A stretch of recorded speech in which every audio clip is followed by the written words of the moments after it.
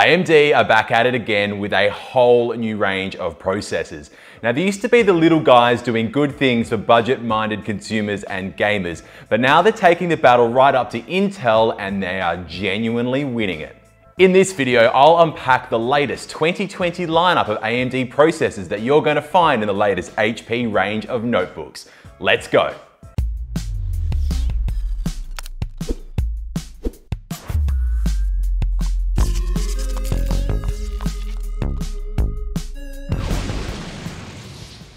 Now, the commentary I hear from most salespeople is that AMD is a little bit like my favorite, now defunct, discount salvage warehouse, WA Salvage.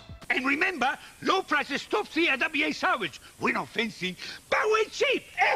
Now, I don't care if that clip only makes sense to those of us who grew up in WA in the 80s and 90s. No matter how much I knew AMD powered the Xbox and PlayStation, the stigma still stuck. Great value for money, but maybe not the most premium or highest performing products. For whatever reason, that was the consensus. Fun fact, AMD are once again the hardware vendor of choice for the next Xbox Series X and PS5. They're both using 8 AMD Zen 2 cores for their CPU and custom AMD GPUs. AMD's transformation began when the incredible Lisa Su took over as their CEO from 2014. Honestly, go look her up. What she has done for PCs and the industry in the whole is absolutely incredible. Since then, AMD have gone from strength to strength and are doing what all chip makers should do: engineer great products and follow it up with a simple marketing message. Firstly, in 2020, the confusing range of A-series chipsets are going. Replaced by the simplified lineup of Athlon 3000 series chipsets. Athlon Silver is the 2-core 2-thread option, and Athlon Gold is the 2-core 4-thread option. Now, benchmarked and branding match up really nicely against the equivalent Intel Pentium Gold and Pentium Silver. However, tests show that Athlon Gold outperforms Pentium Gold by up to 90% in graphics performance and up to 39% in productivity. Now, if you're shopping devices with gold or silver from Intel or AMD, you're essentially shopping on price. These CPUs are great for everyday basic tasks: streaming, email, word processing, the usual. Now, you're going to see these types of processors in HP 14 and HP 15 models. Now, let's move to the hero stuff, AMD's Ryzen 4000 series. This is using AMD's Zen 2 architecture. Followed up with a simple marketing message. Regardless, Zen 2 on AMD's Ryzen 4000 series is the business. AMD expanded on the 7nm process they used in selected high-end 3rd generation 3000 series desktop chips and brought that tech to mainstream Ryzen mobile processors in thin and light laptops. That's some incredible engineering. However, they also extended it past the traditional quad-core, delivering both 6 and 8-core versions this time around. In HP's new Envy X360 lineup in both the 13 and 15-inch variants, users have the option of the Ryzen 7 4700U. This houses an incredible 8-core, 8-thread mobile CPU. So, how does AMD's Ryzen compare to the latest offering from Intel's 10th gen?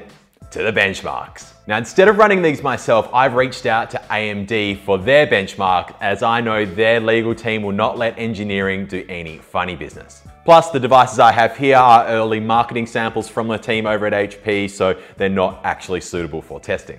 I'm going to start with the Ryzen 5 versus Intel's Core i5 in their 10th generation. You can see that single-thread performance is mostly on par with the equivalent Intel mobile CPUs, with a slight edge to AMD using Cinebench test software.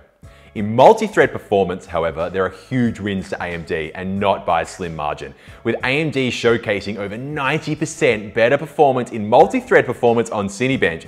Now, you can read my disclaimers below for the details, but it is just processor v processor here, guys. Sticking with Ryzen 5, in PC Mark X, we see AMD with a double-digit performance advantage over Intel in MS Office as well as overall performance. Stepping up the stack to Ryzen 7 showcases similar results. Slight advantages to AMD in single-thread performance, but with scores up to twice as good, multi-thread performance shows a clear AMD win. What's really noticeable is the graphics score. Up against Iris Plus graphics, AMD's integrated Radeon graphics looks unbeatable. This means that 1080p gaming on your laptop won't always need a discrete graphics card, and depending on the title, this might be all you need. Zen 2 and 7nm architecture aside, these impressive chips from AMD also employ AI to understand your applications and anticipate your next steps of your workflow in real time.